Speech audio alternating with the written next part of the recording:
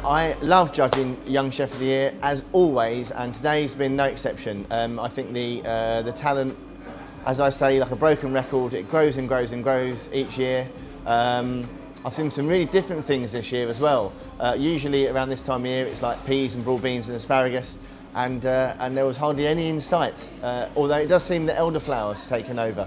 But I was very impressed. The skills and techniques of these like 19, 21, 22-year-olds are really amazing. So the advice I always give people when they want to go into the next stage is focus on flavour, keep things simple. I'm like a broken record. Every year I say the same thing, keep it simple.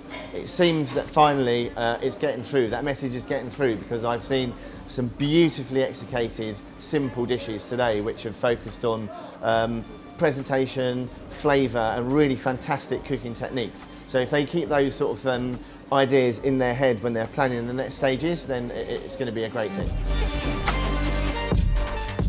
Young chefs are facing huge challenges in the industry, as are old chefs. My problem is there aren't any chefs at the moment.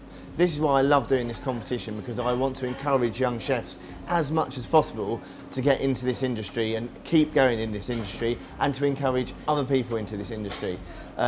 We've got the most incredible food scene in the UK at the moment, but unfortunately that means that there's a huge shortage of brilliantly talented chefs. So my encouragement to these young chefs would be, get your head down, keep training, and don't become a head chef at 24.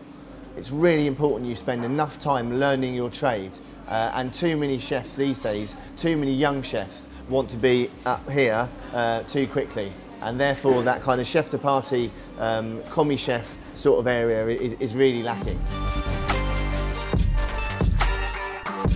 For me to always encourage chefs to compete in Young National Chef of the Year is, I just think it takes you out of your comfort zone, okay? You go to work on a daily basis, you're going in, yes, you're working long hours, you're tired, there's stresses and pressures in the kitchen. It's just, for me, something different, something, you know, that gets you to meet people that you never meet. You know, all of your peers, you've got these incredible people, chefs-wise, that are judging you, and you'll never in a million years on a day-to-day basis get to meet these people. It teaches you a different skill set, it takes you out of your comfort zone, and it's a really, really credible and important thing for all young chefs to enter, I think.